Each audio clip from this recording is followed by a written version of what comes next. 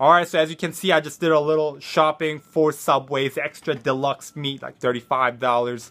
And, you know, earpod and, you know, a bunch of snacks, shampoo, another $35. So it's roughly right about $70. So, you know, to save $1,000 each month, you might be thinking to yourself, Yoon, do I need to, you know, not spend any single penny of my money and hoard my money all the time?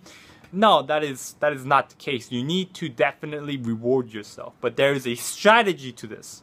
Okay, and let me share with you my strategy so you can maybe think about it and try to maybe, if you want to try it out in your life. You know, there's nothing wrong with trying out a strategy that works for one person because it may work for you, right? But I recommend you tailor it and find your own strategy, okay? So what works for me is during the first of the month, you know, that's when I like to pay all my bills.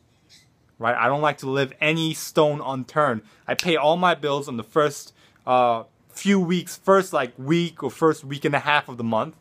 Towards the 15th, you know, there's always unexpected things that come up, unexpected expenses, unexpected life stuff, sometimes within our control, but what it feels like a lot of times outside of our control. So any unexpected expenses, I like to take care of it towards the middle of the month.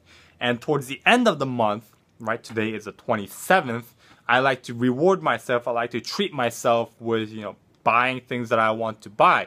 You know, that is the strategy. That is kind of the system that I have. And, you know, within any of those days, within a month, you know, whatever money I spend using my credit card, that day I go home, log into my bank, and pay it off right there.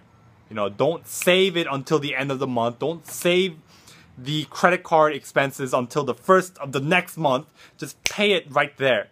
Okay, so you know, you look at your bank account every single day, every single time you use your credit card. You know exactly how much you have. You know exactly how much you budgeted, if you budget, and you know exactly how much you know you need to save and all that kind of stuff. So that is just my quick tip strategy for today, and I hope you have a great day.